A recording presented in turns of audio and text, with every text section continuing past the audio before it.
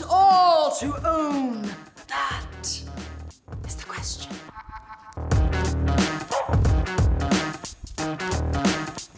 The perennial rent versus own debate. Do you live in the freedom of not having to fix your own dishwasher but are subject to the whims of a landlord? Or do you buy a home but carry out the debt of a mortgage and the reality of constant home upkeep? Like any good debate, there's no perfect answer, but there may be a right answer for you. Let's look at both sides, shall we?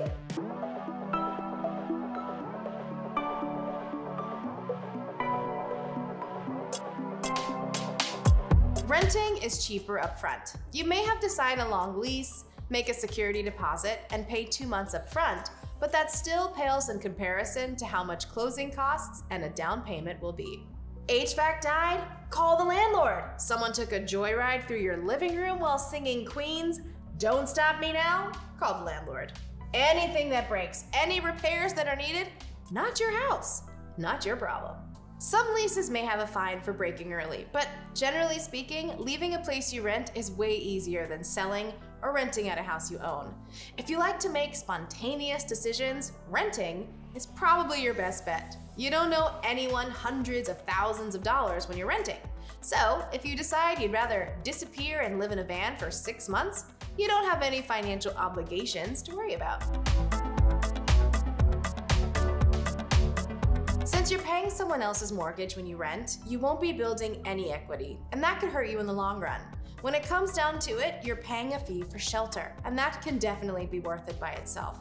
And maybe you'd rather invest in other things. But just know that the money you're putting into rent is only providing that immediate benefit, nothing long-term. Fixed-rate mortgages are fixed. Rent, unless you live in a specific rent-controlled unit, isn't. There are stories all over the place about people's rents being jacked up 30 to 40% since 2020. Owning is a commitment, but at least it's one you can usually predict. Mortgage interest deductions on taxes are a big deal. They can cut hundreds, even thousands off your tax bill each year. As a renter, you don't get nearly as many of those tax benefits. What are the pros of owning? Number 1, helps you build equity. For starters, every payment you make increases your equity, which is how much you own of your home's value. If the housing market goes up and you paid $350,000 for your home, but it's worth $400,000 after 5 years, that's $50,000 of equity in your pocket. It's not a guarantee, but historically speaking, housing prices have risen steadily. You can also tap into that equity for things like home renovations, paying off credit cards, and other expenses. This isn't as true for adjustable rate mortgages, but fixed rate mortgages have a set amount you pay each month, and you know that from the beginning. Taxes and insurance prices may change a bit, but the bulk of your payment will be constant. This makes long-term planning way easier. Taxes, bleh. But owning a home can help. Homeowners get tax deductions that renters don't, like the mortgage interest deduction. This adds up. And depending on the state and county you live in, you may be eligible for other deductions.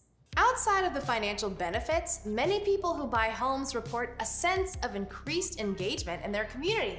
You become more invested in what is happening around you because you've laid down some roots. Let's talk about potential considerations. Closing costs and down payments can be expensive. On a $300,000 home, you would probably need like $15,000 to get through a 3% down payment and closing costs. At 20%, you'll need $60,000. This is almost always more than what you pay up front for renting. And we're not even counting all the money you spend getting a house ready to live in. Although, you do some of that furnishing when renting too. For an idea of what makes closing expensive, watch our video on closing costs. It's your house. If you don't have flood insurance and your house floods, well, that's on you. This is your investment and it's up to you to maintain it, and that can be costly.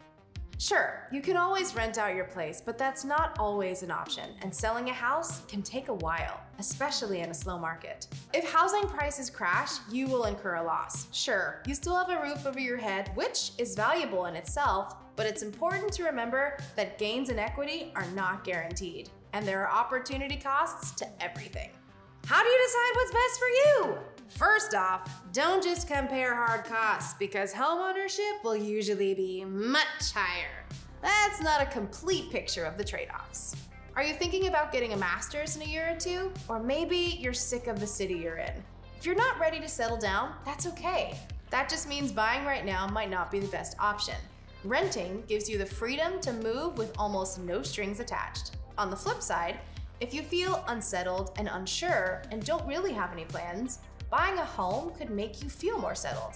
And it would be a shame if you woke up 5 years from now wishing you would have bought something.